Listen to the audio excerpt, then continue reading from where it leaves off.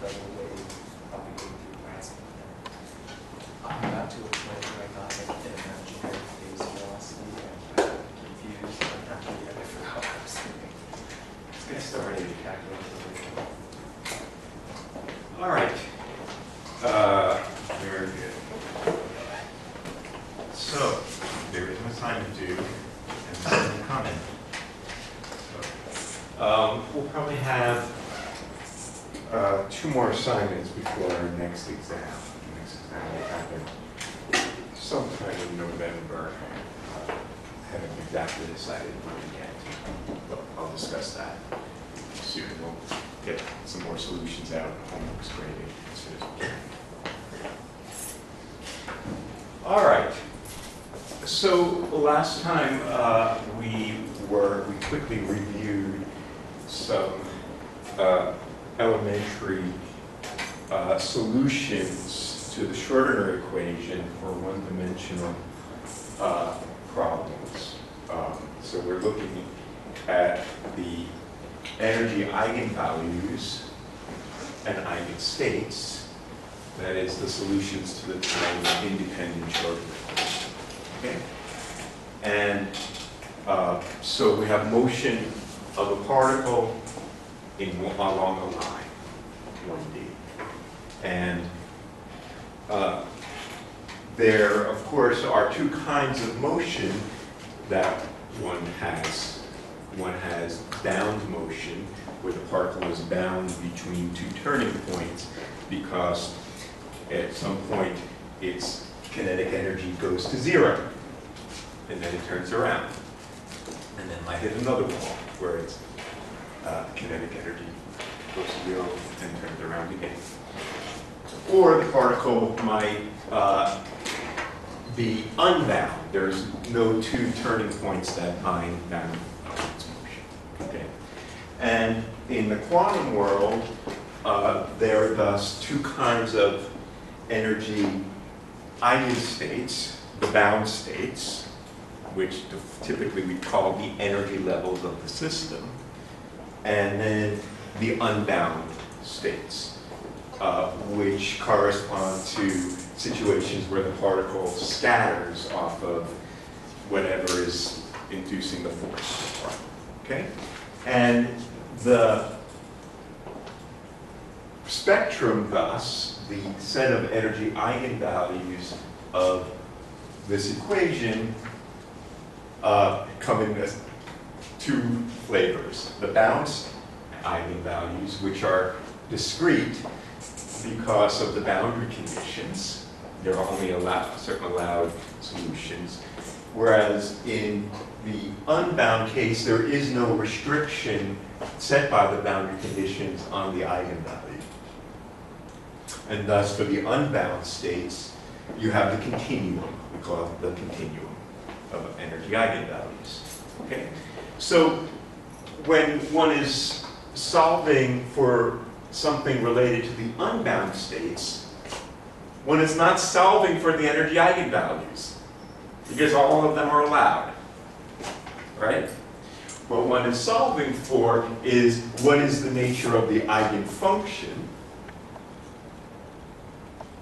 And in particular, we want to extract certain aspects about the scattering problem associated that are encoded in the eigenfunction associated with the solution of that energy. Okay? And there are many different solutions at that energy. There are degeneracies. So we look at a particular physical context we might be interested in. For example, we might be interested in the problem of I send in waves from the left asymptotically far away as a plane wave, and I want to know what fraction of that, let's say we send it in with a definite energy and far enough away, it's a free particle, so it looks, the wave function looks like a plane wave. And then we want to know what fraction or what probability amplitude is there for the wave to be reflected, and what is the probability amplitude to be transmitted, right?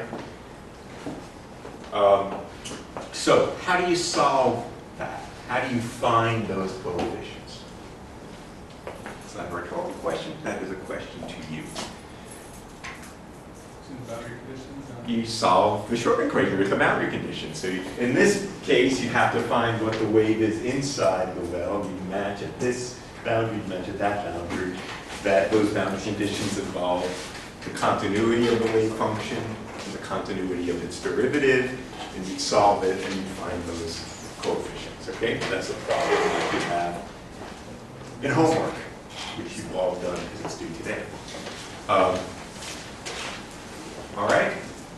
We're going to study this kind of problem in more detail in 3 dimensions next semester, where there, again, the problem isn't what is the energy eigenvalue, because all are allowed. The problem is about something related to the strength of the scattering of a particle off of another particle, or off of a scattering center, as we call it. And typically what we're interested in solving for is the scattering cross-section. Okay? So we're going to talk about that next semester in greater detail. We might touch on it a little bit later on this semester.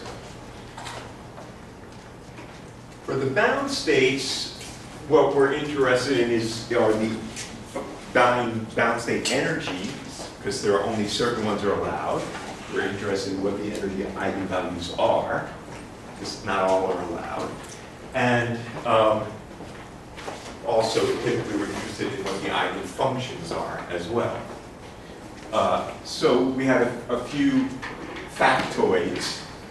One is that in 1D, it's impossible to have a degeneracy unless the wave function vanishes in some finite range between minus infinity. Then it's possible. But otherwise, the eigenfunctions are not degenerate. Okay? In 1D. Okay? Well, that's not true in higher dimensions, higher spatial dimensions.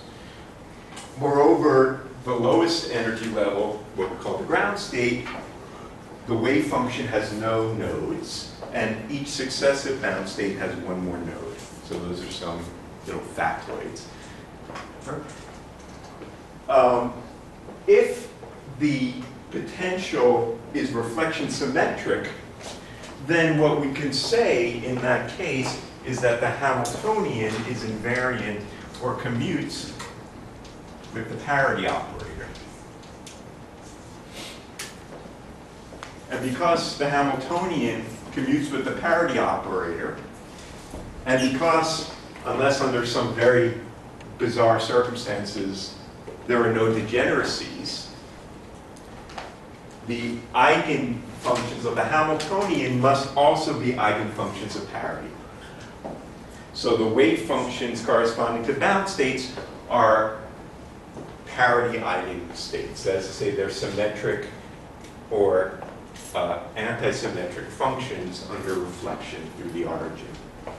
And because of this fact that they go from no nodes to one node to 2 nodes to 3 nodes, they alternate. Ground state is an even parity solution, odd, even, odd, etc., etc. Okay. Of course, the simplest problem is the particle in a box, where we think about hard wall boundary conditions in that case. And there it has to be that the wave function has to go to 0 at the walls. And then we have simple alternating cosines and sines, right?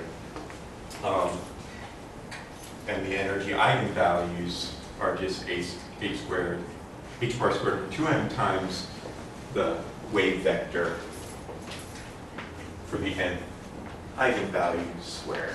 Now, I just want to emphasize one point here. Of course, we should be able to use the uncertainty principle just qualitatively to estimate what we expect the ground state energy to be in the problem.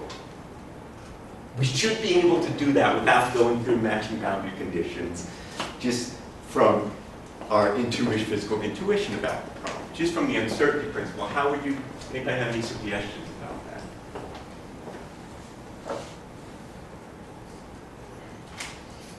Yes, please. Would the uncertainty in the position be, the width of the box?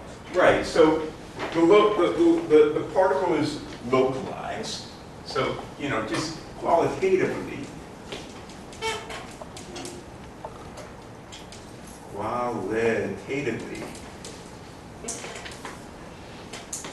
for the ground state, we expect the uncertainty in the position is on the order of the width of the box, right? So how would you then estimate what the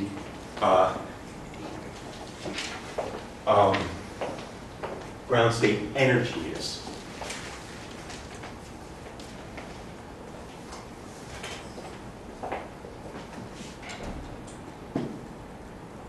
Well, the energy is, yeah, go on. Please, no. Something like using the weight number. You did it all.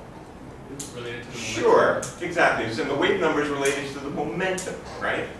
I mean, just physically, the energy of the system is the kinetic energy and the potential energy, right? Now in here we could say, let's call this energy potential 0. Okay? So inside this well, the energy is just kinetic. Right?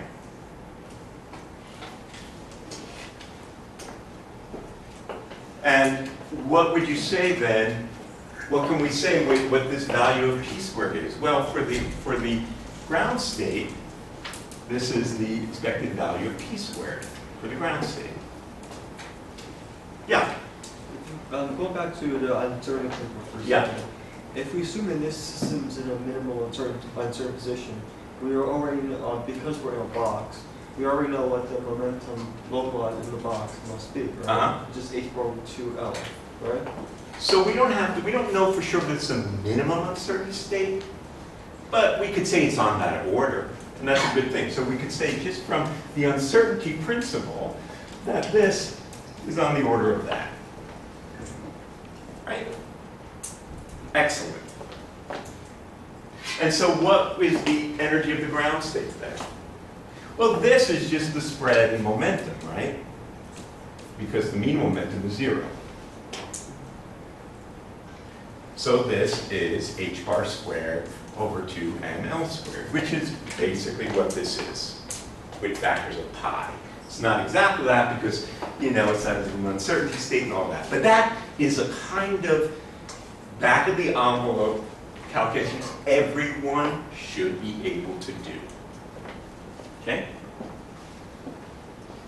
Now, what would you say happens? Suppose I have a finite square well.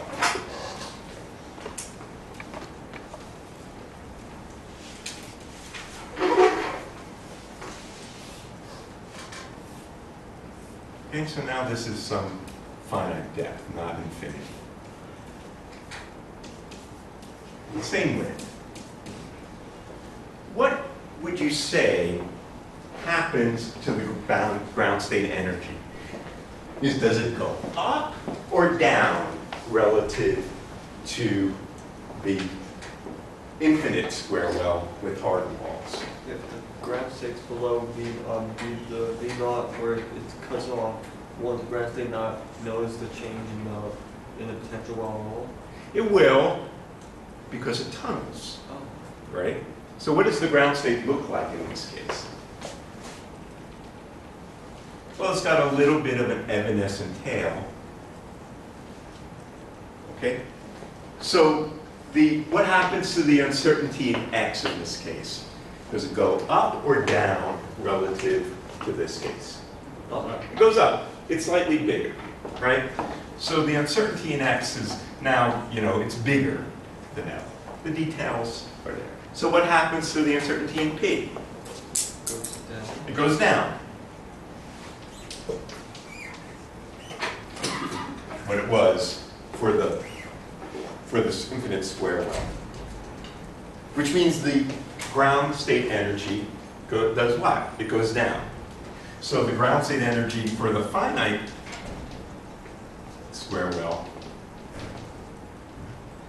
has to be less than the ground state energy for the infinite square well. This brings up an interesting concept that if the well gets shallower and shallower, the uncertainty in the momentum will go to zero. It will get smaller and smaller and smaller. It doesn't go to zero in this case, in fact. In fact, in this problem, there is always one bound state. No matter how shallow the well, there's always one bound state. That's true for this. There's always a solution, no matter how shallow the well is. There's always a solution. It's barely bound, but it's bound. Okay? Always one bound state in this case. You can always find a solution to this kind of problem. At least one.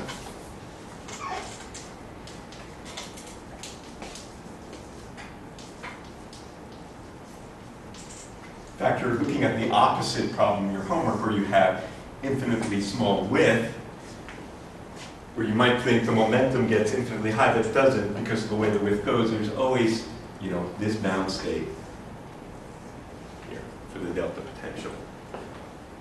Okay, now let me ask you one last question about this kind of problem. Suppose I have this kind of well. So this goes up to infinity. It's got a hard well right at the origin, but then a finite well, V naught, at this distance. Can you tell me what you expect the solutions to that to be like? Sine and cosine. Only cosine. Well, this is not reflection symmetric, right? This is not a, you only have sines and cosines inside the well if their eigenstates of parity. This is not a reflection symmetric potential. It's going to be zero on the left. But it does have to be, the wave function does have to go to zero right there, I agree. But maybe I'll give you a hint. This potential is what I have with the finite well, and then I put a wall right in the middle. Right? So, given the solutions to this problem,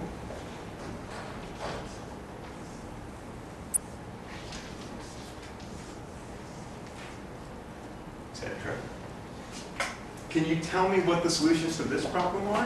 Does it have to be signed just because you need that node? It's the odd parity pieces. So there is a solution that looks like this, which would have been like that. So the odd parity solution of the finite well has exactly the right boundary conditions to put a hard wall right in the middle. So this problem has all the odd parity solutions .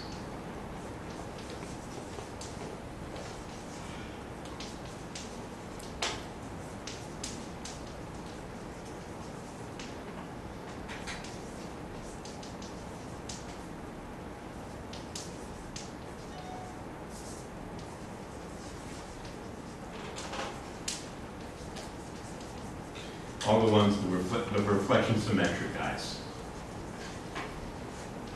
Okay. So, there might, if I draw this just a little bit higher, up here there's another guy, which would have been, over here, that, one that looked like that. Okay? Yeah. So I don't think you construct a well where you only have the even parity solution then. There are none. That's not symmetric. Impossible. Okay, so if you have like even symmetric, you But this, of must course, have the odd symmetric. I'd be a little bit careful. These solutions are not odd parity with respect to the center of this well, right? They're these solutions. This well does not have reflection symmetry, but they are the odd parity parts of this on the half line. There are no ones on any part of the line which are just the even solutions filtered out. That doesn't exist. Yeah. I don't know if it's an artifact of the picture, but there was like a delta potential in the middle of that one that you drew? Or no, it's just, like, I mean, you were just drawing the other half of the symmetric well. Yeah. It wasn't like a delta function with potential and infinity right at 0. Do you see what I'm trying to say? No, That was just a delta function potential is not an infinite hard wall. Okay, so it was just. This thing is a wall. There's a potential here, and then this goes up to infinity. Okay. And this goes on forever. Right, okay. The delta function is just a spike. Okay, The delta function would have been, this goes back down, and then it's a spike. I think I was confused by the axis. Right, and then it could tunnel out. That's not that. Okay, last question about this doohickey. I said, in this problem, no matter how shallow the potential is, there is always one bound state. You could always find a solution which satisfies the boundary conditions. What about this guy, with this going off to infinity? Do you think the ground state always equals them? No, the ground state always has no nodes. It's only even if the potential itself is reflection symmetric. This is not a reflection symmetric potential. These eigenfunctions are not eigenfunctions of parity. Yeah. So there, the ground state would be the lowest state you drew though. Yeah. And as I lower the depth of this potential, is it always possible to have a bound state? No, No. Why not? because that's even. Because this guy disappears. And this guy is not this guy. So because of that hard work, as I try to squeeze this guy in, it just can't make the boundary conditions. There's just no way to do it. So it's not the case that every finite square well always has a bound state. This guy, there is a minimum depth in order to minimum depth, such that the solution, once I lower too much, boop, pops out of the well. There's just no bound states at all. This case with the hard wall at the origin is important because it relates to the motion in 3D where this axis is now the radius from the origin. Okay, if I think about the problem of in 3D where I separate coordinates, say spherical coordinates, then R only exists on the half line from 0 to infinity. And so when we talk about, as we will, about bound states in 3D and scattering in 3D, the fact that there's finite numbers of bound states has important implications for, say, scattering in 3D, which we will discuss.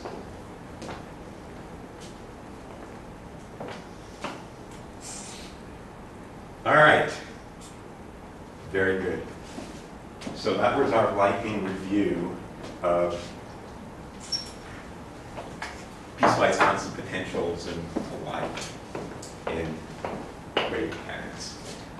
What we're going to now turn our attention to for about a week or so is one of the most important problems of a well in 1D, the simple harmonic oscillator.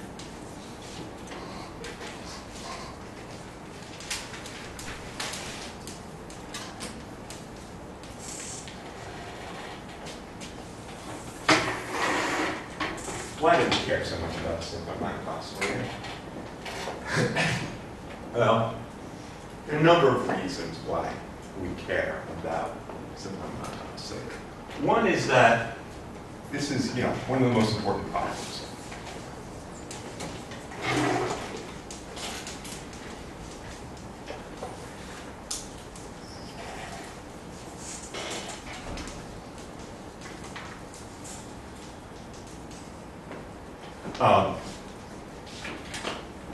Why? Well, firstly, if I have any binding potential, or I would say most any binding potential, not all, but most,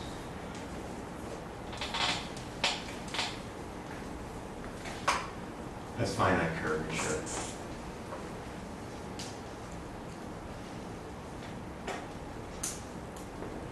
At minimum.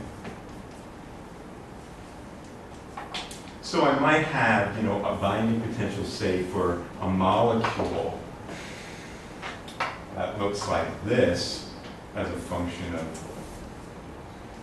position.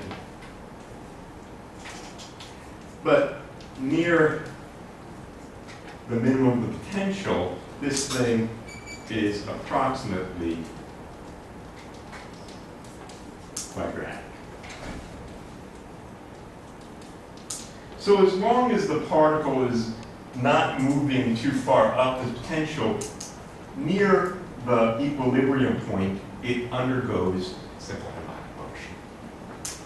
So when we talk about, for example, vibrational spectra of molecules, it's a good approximation. Often we can approximate that by harmonically bound atoms bound together in the interatomic potential that binds them.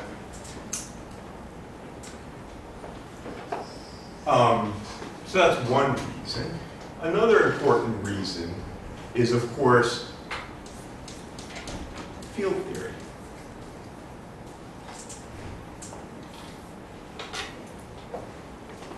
So in field theory, we talk about quantum fields, or fields,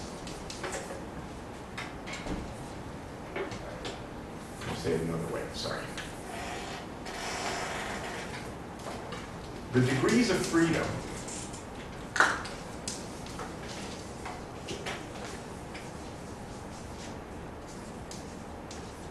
are the normal modes.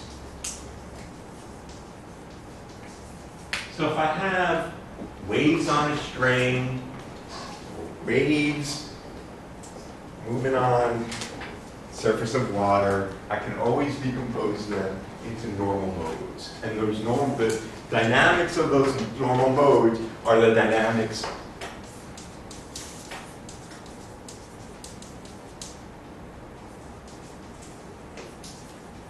those of a simple harmonic oscillator, which I will always call the SHO. So when we talk about field theory, which maybe we'll do at the very end of the academic year, we talk about the modes of the field, and they are described by simple harmonic oscillators. So that's a whole lot of important reasons. There's one other important reason that we'll see, is that it's a natural forum for formulating quantum mechanics in phase space. That's to say, in the coordinates of x and p together. We already saw a taste of this, which I hinted we'd do with homework in the Wigner function. But we'll get a little more deeper into that discussion as we go along. All right, so what's a simple harmonic oscillator? We all know it, of course. So the Hamiltonian, let's talk about this problem first classically.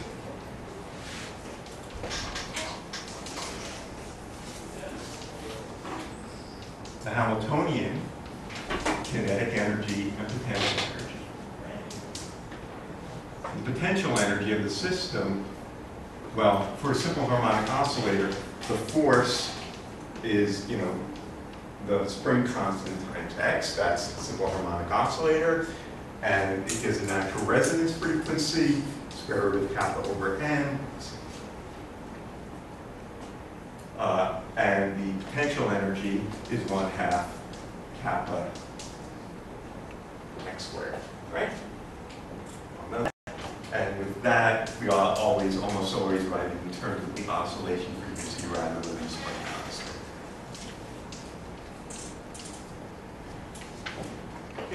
So we have harmonic potential. And we typically take potential energy to be 0 at the origin.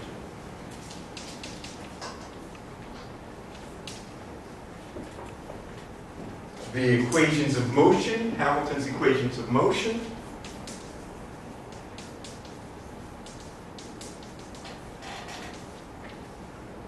Equations of motion.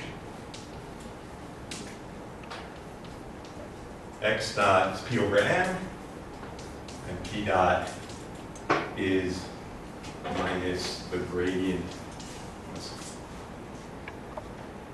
force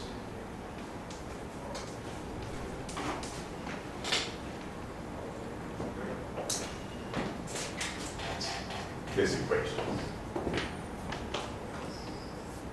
Okay? Right. Okay, fine.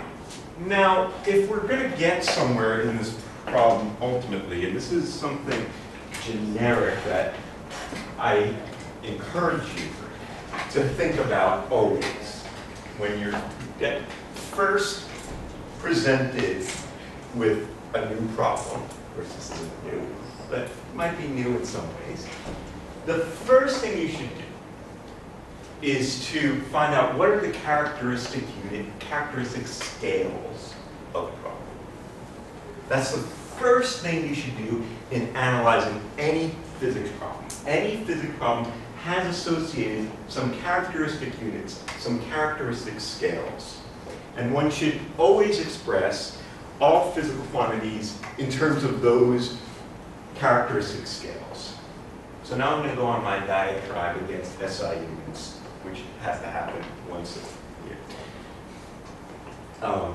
You know, if you want to have a standardized set of units, that's fine if you're, you know, an engineer and you want to make sure all the screws fit into the space shuttle the right way.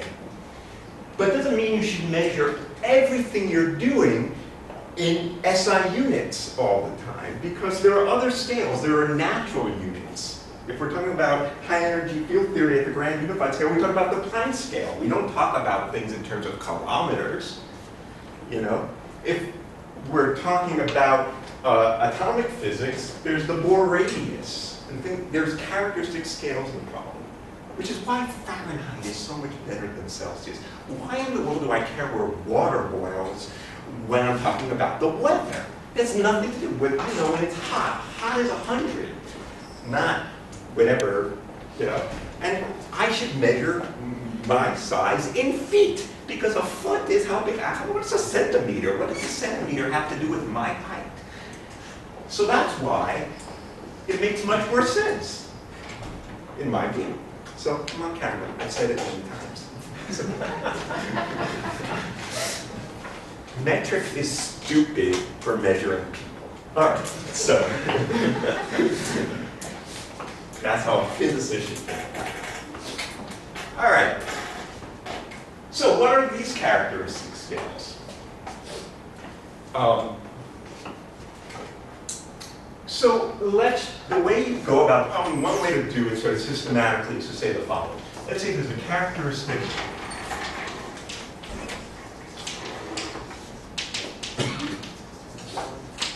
so there's okay, let's call XC the characteristic length, PC the characteristic momentum, and DC the characteristic energy. Okay, there's some characteristic scales of the problem. So I'm going to define dimensionless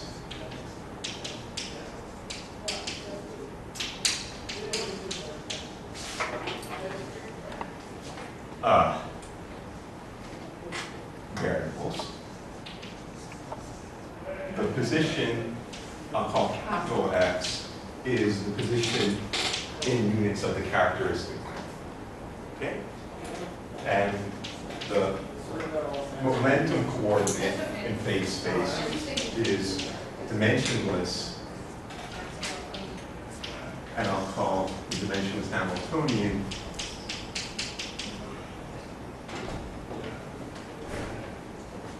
so let's then plug that in over here. And what it says is dimensionless Hamiltonian is equal to the characteristic momentum squared over the characteristic energy and the mass times 1/2 p squared plus the mass omega squared, the characteristic length squared over the characteristic energy times 1/2 x squared.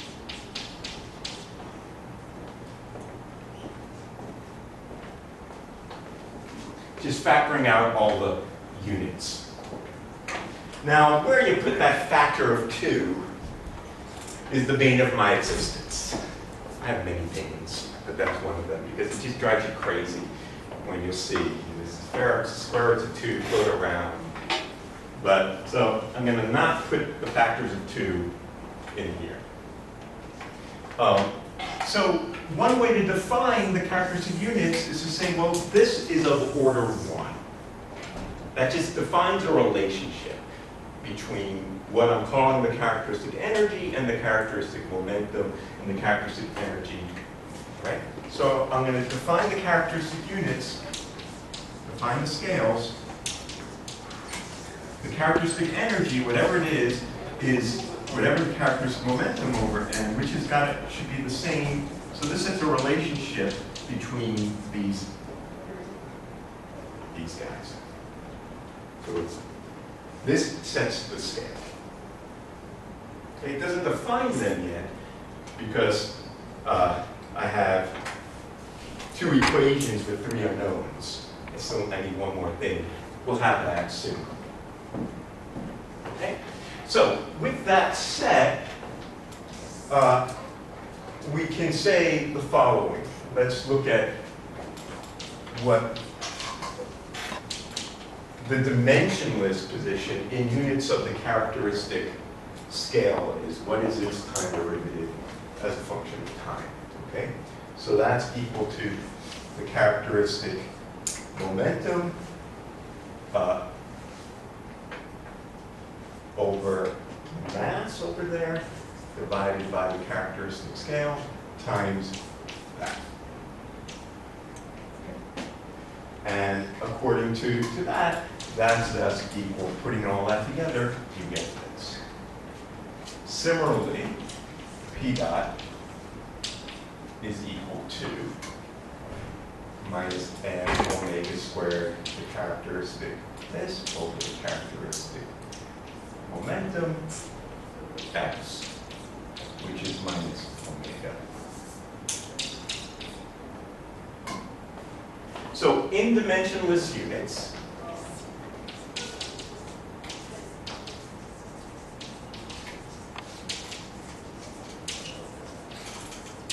we have the dimensionless Hamiltonian is 1/2 x squared plus p squared, and x dot is plus omega p, and p dot is minus omega x.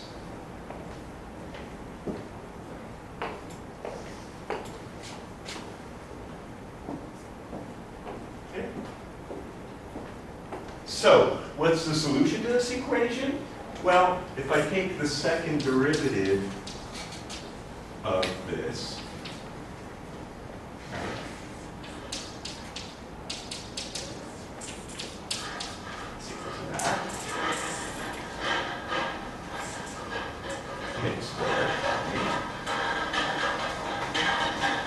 and p double dot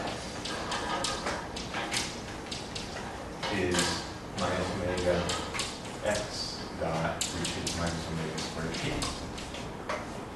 So what we get is that x double dot plus omega squared x equals to 0, and p double dot plus omega squared p. Of course, that is the differential equation of the simple harmonic oscillator as we know it. Right? And the solution is there's 2 initial conditions.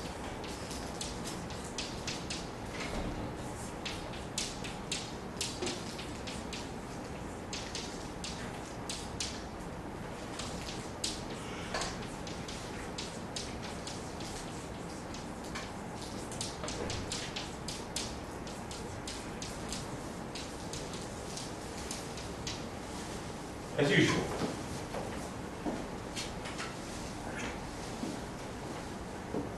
And x dot is omega p dot, so this is p dot at 0 times omega, so we have the following solutions. X of t is x of 0 cos omega t plus p of 0 sine omega t, and p of t is equal to p of 0 cos omega t, and p dot is minus omega x, so this is minus x dot.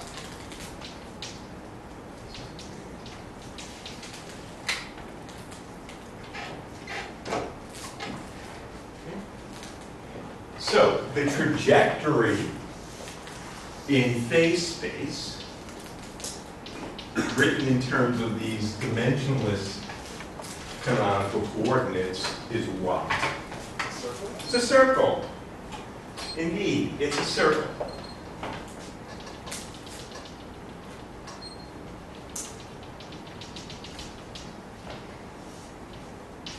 Right? And the circle has an amplitude here, which is the radius of the circle, which is what? Well, it's equal to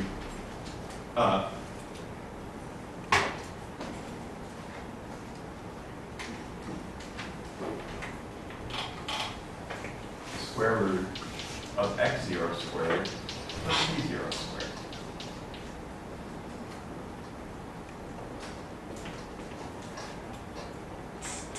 Is this circle going clockwise or counterclockwise?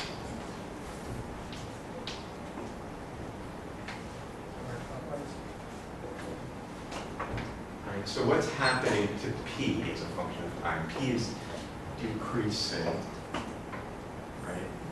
So it's going in this direction, right? So it's going clockwise. So this phasor, this is phase space, but I can also think about this as a complex space. This is a phasor. And its phase is changing as e to the minus I. Omega t. That's why in physics we always choose e to the minus I omega t, because that's the direction it's going in phase space. The phase is decreasing. All right. Well, this gives us a hint that we can define this in terms of complex amplitudes. Whenever you have sines and cosines, you can always define that in terms of the real or imaginary parts of some complex amplitude. And that complex amplitude, so this is the trajectory in phase space, it's a circle. The energy of the system, by the way, is what? Well, it's 1/2. It's constant.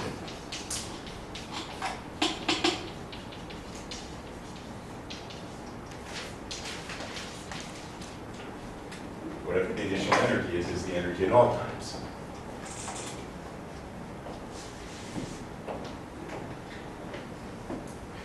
So this says that we should define a complex amplitude.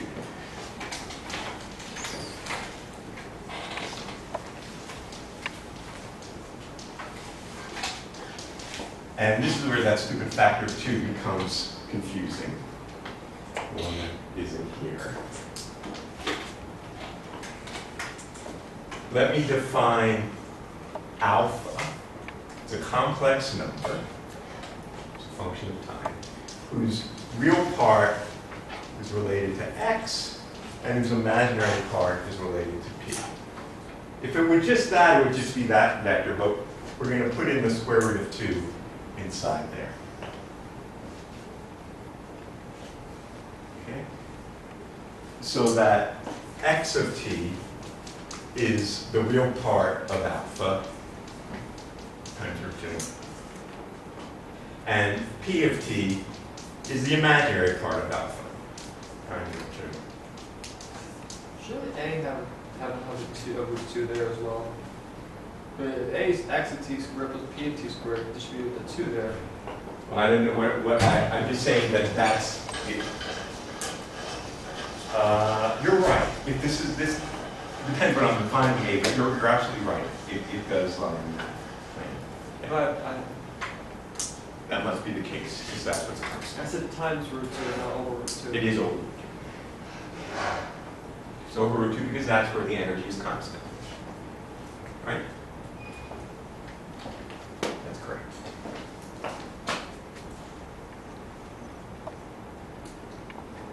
Because that is the trajectory of constant energy.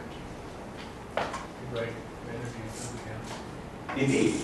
And so that's exactly why we put it this way. So the energy of the system is, in fact, equal to alpha star alpha. Magnitude of alpha squared, which is a squared. All right. That's equal to 0, right? It's, of course, it's true at any time, but in this case, alpha, this product is constant. What is alpha of t? Well, let's plug that in. Let's plug in these guys. We have x of t and p of t. When you plug that in, you get the following.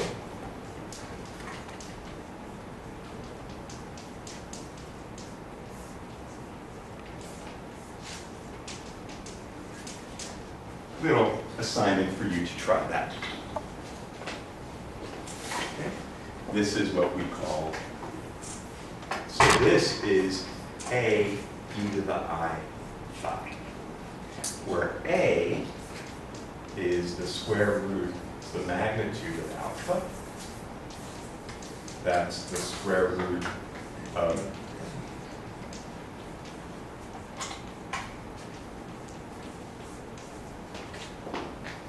and phi is the argument. It's the arctangent of the imaginary part over the real part.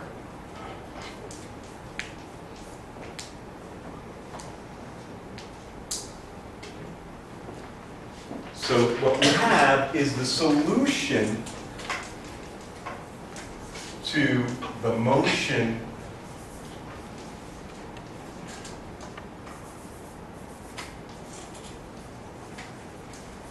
of the particle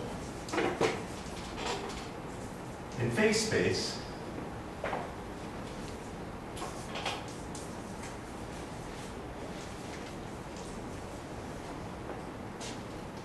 is alpha of t is equal to alpha of 0 e to the minus I omega t, where we have alpha at 0 is x plus ip at time equals 0 over 2. And the position of the particle at time t is the real part of alpha, times your 2. And the momentum is the imaginary part of alpha. So we can always think about harmonic motion as the motion of a phasor in phase space that just rotates at the angular velocity omega clockwise. Projected on the x-axis, we have harmonic motion back and forth at frequency omega. Projected on the momentum axis, we have 90 degrees out of phase harmonic motion. So if we have two harmonic motions that are 90 degrees out of phase with one another, that's a circle. Of course, we know that the momentum is 90 degrees out of phase with the momentum, because when the kinetic energy goes to 0, potential energy is maximum. When potential energy goes to 0, the kinetic energy is maximum. Okay? Okay. This is all classical physics. However, now we want to quantize our supply. Yes, please. The fee right there for H. Yeah. Is that like an initial displacement? That's exactly what it is. So it's just the initial, so if we go back to this picture, let's say at time t equals 0, we have some initial, we have our spring, it has some initial displacement, and then we have a ball peen hammer and we give it a kick. So we have some initial momentum and some initial position. This is phi 0. And then the guy rotates. So this phi is the initial phase in this phase plane. And then it, at a function of time, oscillates.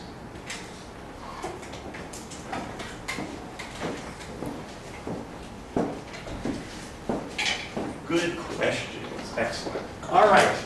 On to quantum mechanics.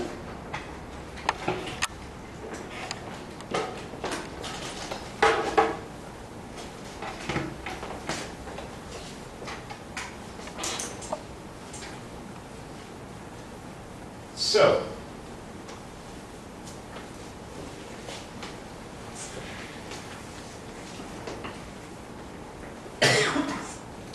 when we say we quantize, what it means is that now x and p are not no longer commuting numbers, they're non-commuting operators. So our dimension full, x and p, satisfy the canonical commutation relation. So we have a new constant in the problem. Before we only had two constants, m and omega, that completely defined the problem. Now we have a new constant, h bar. So we can define all of our characteristic scales now. What is the natural unit? What we should have is that the characteristic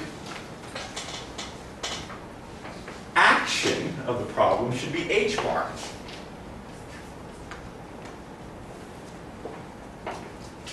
Put that together with what we have over there. So we had EC is equal to TC squared over m equals m omega squared times the characteristic scale of length. You put all that together and you get the following. The characteristic energy scale is exactly how you would expect it. H bar omega. The characteristic momentum scale is whatever the mass is times the characteristic energy scale times the square root. That's pc squared. That's the square root of h bar and omega.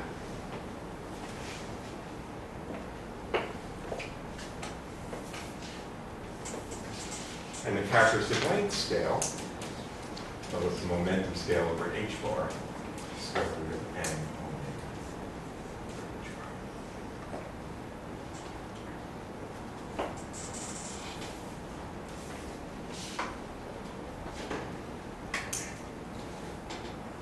No, it's upside down.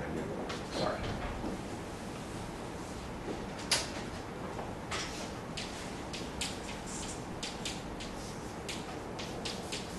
That looks good.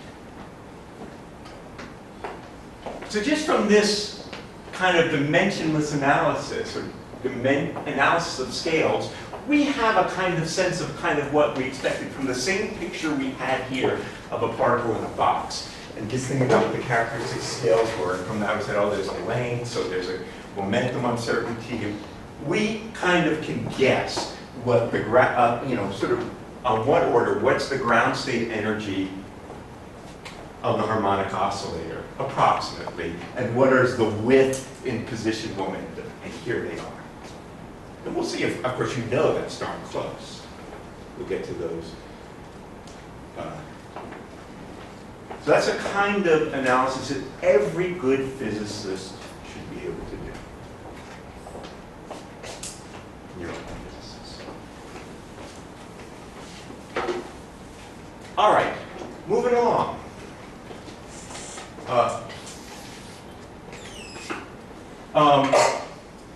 Bless you. So our Hamiltonian, if again we're going to define our dimensionless position and momentum, it's equal to whatever the position operator in units of this characteristic length scale, and a dimensionless momentum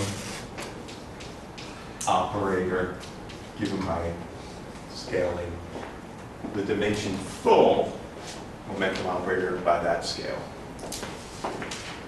And the commutator of dimensionless x with the dimensionless p relative to these scales is I h bar divided by the product of those scales, which is I.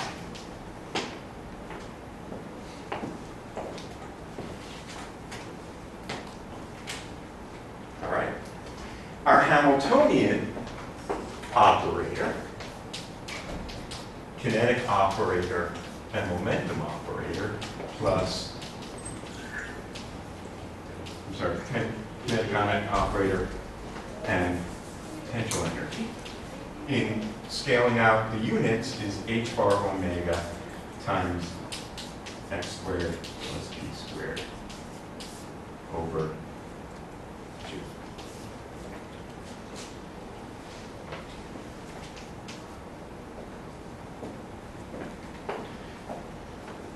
Notice the thing about the harmonic oscillator, and this goes to the point I made about phase space, because the potential energy is quadratic and the kinetic energy is quadratic, it's symmetric in x and p, which what makes it kind of a natural forum for talking about phase space in quantum mechanics.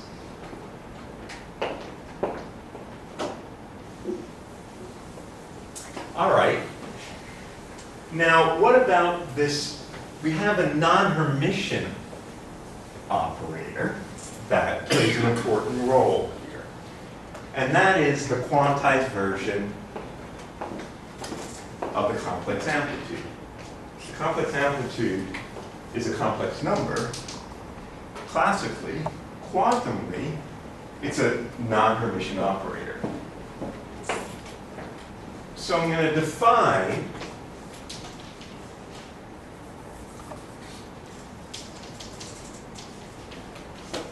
the operator A as 1 over root 2 x plus I t. It's just the quantized version of the complex amplitude.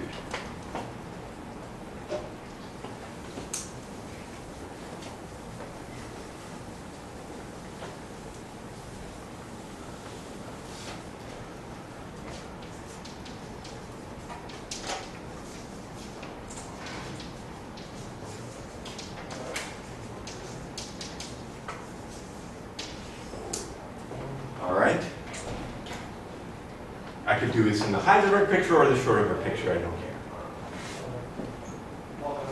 Okay, that operator, remember that A does not equal A dagger.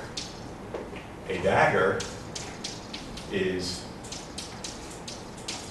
x minus I t.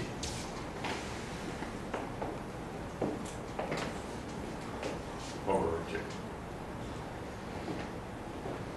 Moreover, A is not a normal operator, meaning it does not commute with its adjoint. Let us calculate the commutator of A with A dagger. Plugging it in. So I get,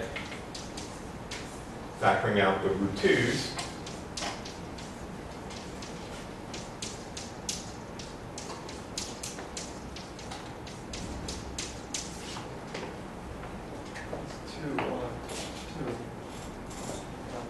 so let's do it. X commutes X, but it doesn't commute with P, right? So this is equal to minus I over 2 the commutator of x with p, and then plus I over 2, the commutator of p with x. Right?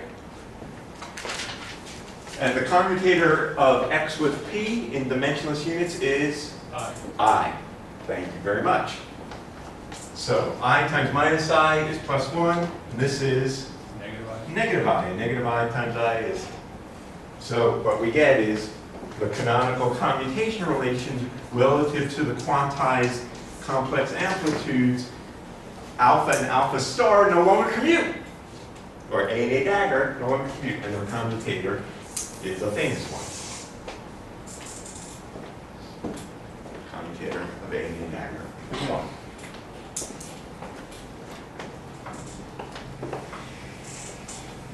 Moreover, if we look at our Hamiltonian and we plug in A and A dagger, over here we get the following. This is equal to h bar omega A dagger A plus A dagger over 2. Whereas classically, we said somewhere here, where did we say it? Okay. Oh, thank you. That the Hamiltonian was just alpha star alpha. Quantumly, because these guys don't commute, you have to symmetrize it. So you have the equivalent of alpha star alpha plus alpha alpha star over 2. And that, I mean, I don't do that by fiat, that's how it comes out. When you plug in A and A, you plug in X and P in terms of A and A dagger. Remember, X is the real part, which is alpha plus alpha, or the Hermitian part, I should say, times root 2. And P is the anti-Hermitian part, which is A minus A dagger over 2I times root 2, which is that.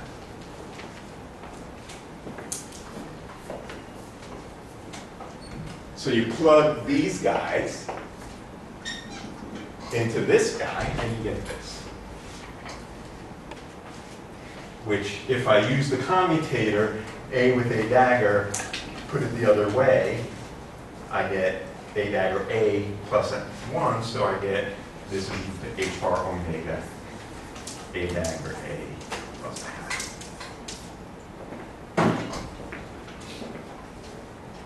Things you have all seen before, but in a different light. All right.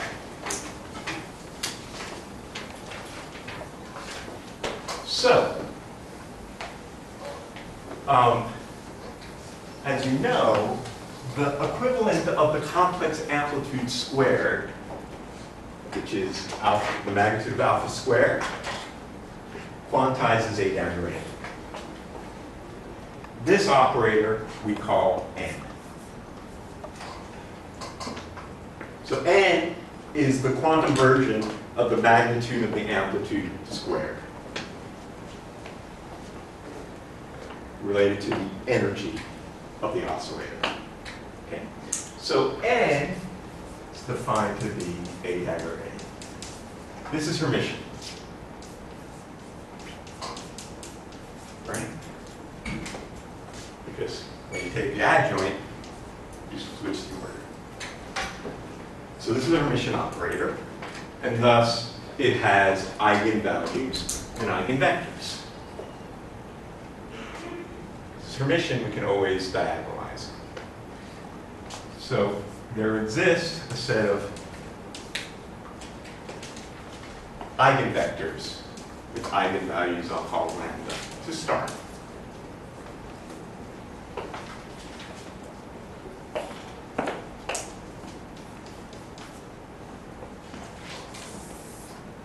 That's Hermitian implies that. Okay. Moreover, we know some important commutation properties of n. N commuted with A. Well, that's A dagger A commuted with A. How do you do that? Use the rule for, you pull out the A dagger. Yeah, you pull out the one that, the first guy, well, that commutes, that's okay, and you put that guy on that side. So that's A dagger A, A. And this is Or negative one. negative 1. Thank you. And the commutator between N and A dagger do the same trickeroony. Pull out the A dagger, you're left with the commutator of A with A dagger, that one's plus 1.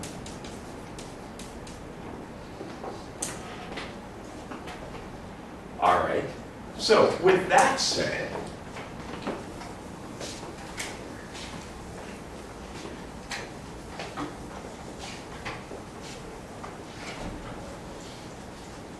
we can solve for the eigenvalues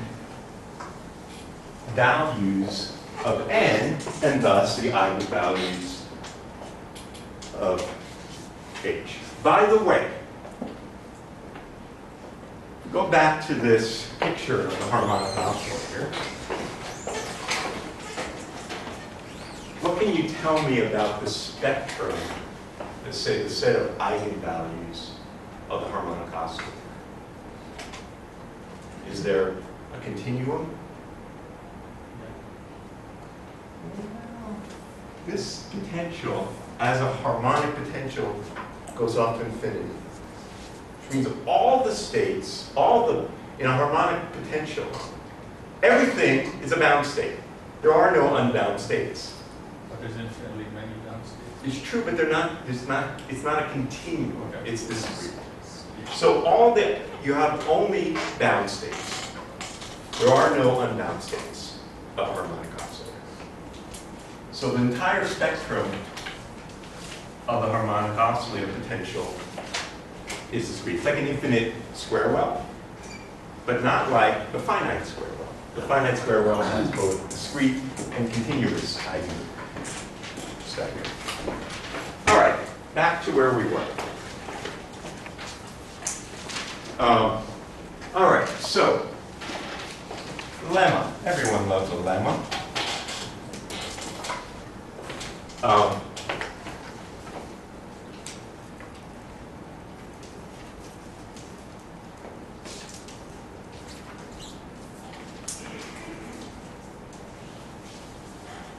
If I apply A to this eigenvector of n, it is also an eigenvector of n with eigenvalue lambda n minus 1. And similarly, if I apply this guy is an eigenvector of n with eigenvalue lambda n plus 1. How do we do that? Well, it's easy to check that. That's just the raising and lowering operators, aren't they? Yes, that's what we're deriving. That's what we're just derived. Indeed. That's what it means. So, n acting on this is equal to the commutator of n with a plus a n. That's how you use the commutator. You write them in the other order, and you add the commutator. And we just said that this was equal to minus a. Right? So this then says that this is equal, and since this is an eigenvector with eigenvalue lambda n, this is lambda n minus 1 on that. By the same argument, using the other commutator, this is lambda n plus 1. So it increases the eigenvalue by 1, or lowers it by 1. Okay? Now, what are the eigenvalues? Well, to show that in fact they are the integers, the non-negative integers, use the following fact. Note, n is a positive operator.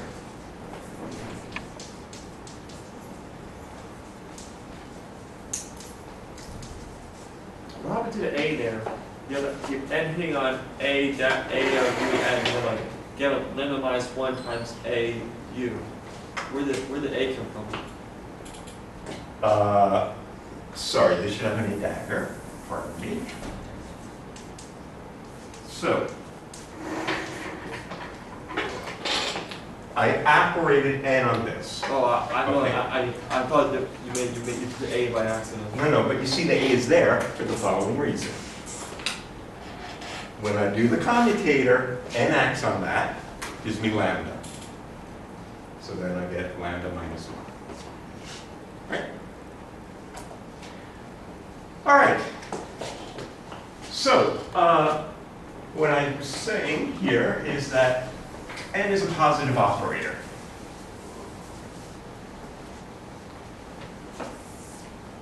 How do we know that? Well, to be a positive operator, it means the expectation value of this is greater than or equal to 0 for all stuff. How do we see that? Well, if we plug in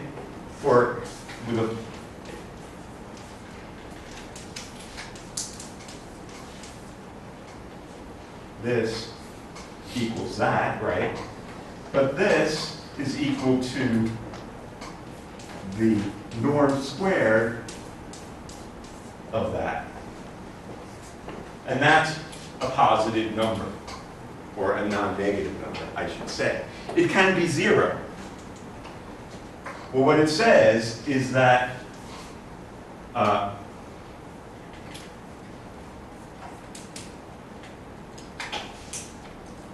if this is 0, then it's annihilated. It's the only possible way. That's why A is known as the annihilation operator.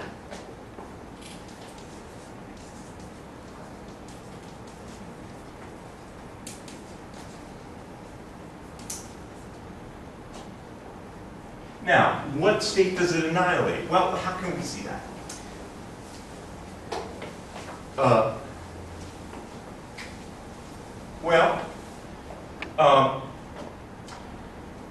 What we said is that if we apply A to one of the eigenstates of the number operator, we get another eigenstate with eigenvalue decreased by 1. If I do it twice, the same thing, I get an eigenvector with eigenvalue that's decreased by 2 units. If I do it 3 times, 3 units. If I do it n times, it's decreased n units. However, because n is a positive operator, it has positive eigenvalues. Which means that at some point, this screws up, because this will start being negative. Which means there's got to be a minimum n below which I can't lower anymore. There must exist a minimum value of lambda. It can't go to minus infinity, because this is a positive operator, it means its eigenvalues are positive.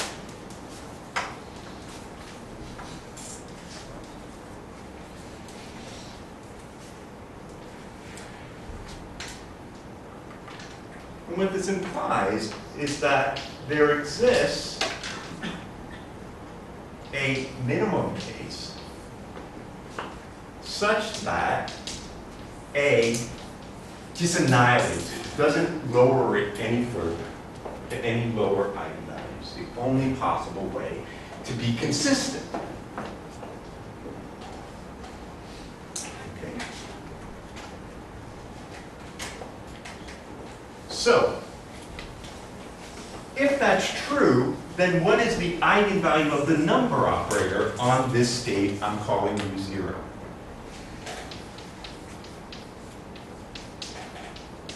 Well, that's A dagger A acting on U0.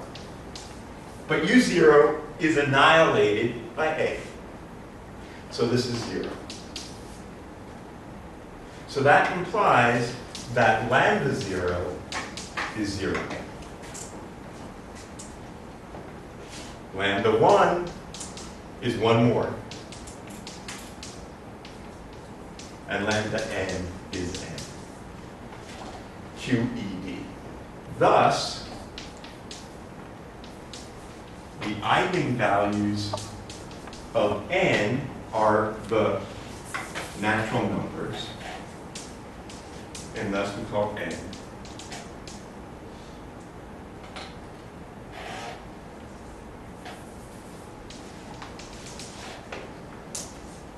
the number operator.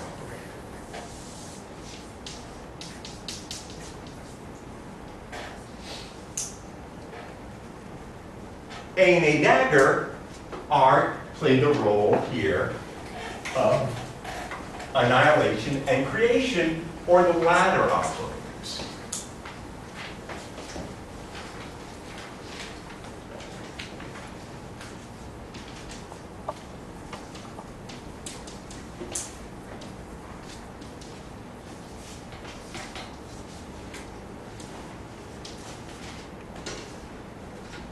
That is to say, so by the way, for shorthand, from now on,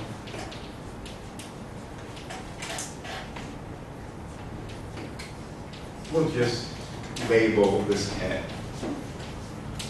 by its label n. Okay? So, this has got to be proportional to n minus 1. And A dagger gives us something proportional to n plus 1. It raises and lowers. And A on the n equals 0 is the null vector.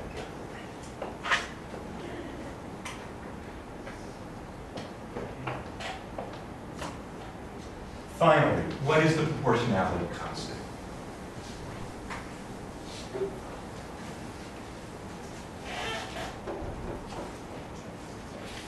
So, let's say A on n is some constant. We want to know what that proportionality constant is. What we can do is multiply it by its adjoint.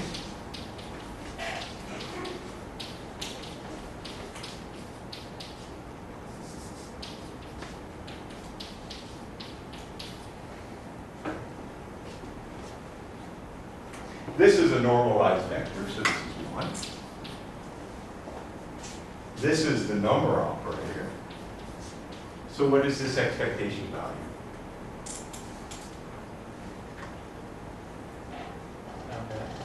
It's just n, right? So that tells me that this proportionality constant is some phase times the square root of n. And by convention, we choose that to be 1. That's by convention. There's nothing that fixes that phase. We just choose it by convention.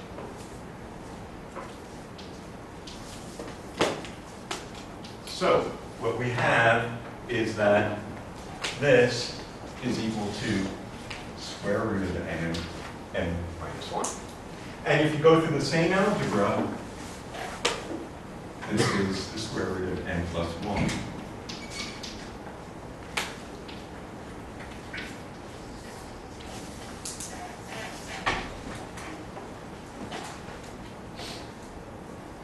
finally, if you do this over and over again, what you could show is that n is equal to, well, you raise this n times on the ground state, and then you normalize.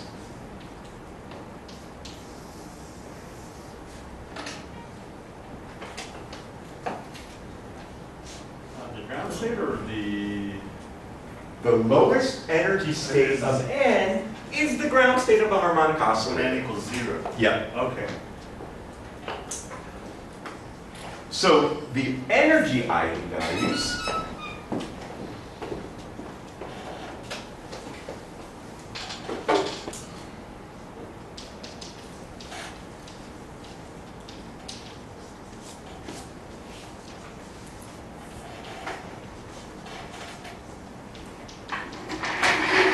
are E sub n.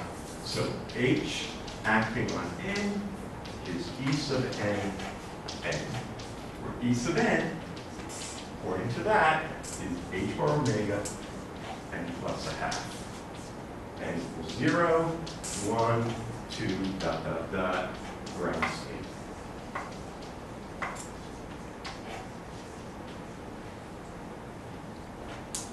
And of course, you know, what that says is that the energy eigenvalues are equally spaced in energy, separated by h bar omega.